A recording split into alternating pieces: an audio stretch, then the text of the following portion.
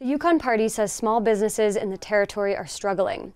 Leader Curry Dixon points to a letter from the Yukon Chamber of Commerce that warns of significant job loss in the food and beverage industry. Premier Pillay countered that the letter's concerns never materialized. But I want to say to the House today, I've also had a number of businesses call me that are in the same business, and they're incredibly uncomfortable with this. They feel that some of the businesses that are new overextended themselves.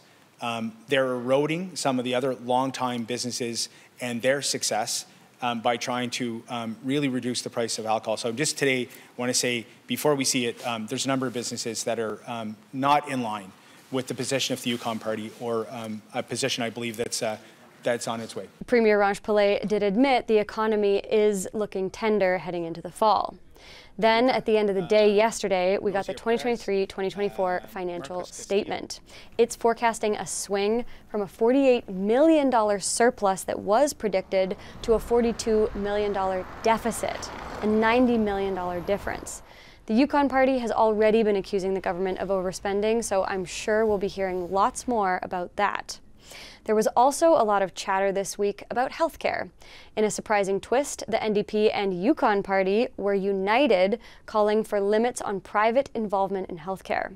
NDP leader Kate White cited Canada-wide challenges with private-public partnerships, such as the recent Auditor General report into Stanton Hospital in Yellowknife.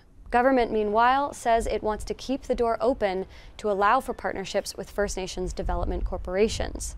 The parties also came to metaphorical blows over healthcare funding.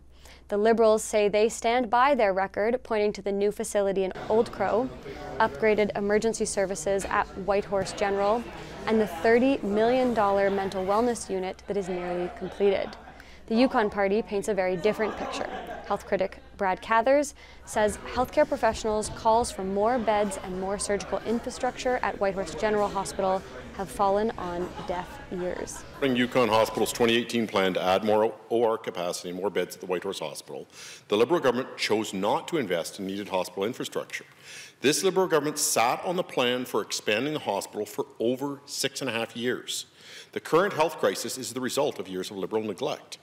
Now the Premier wants to use it as an excuse for privatization of our hospitals. There's no question that there is a desperate need for healthcare infrastructure. The question is whether that delay has been caused by neglect, as the Yukon Party accuses, or by the global pandemic, as the Liberals allege.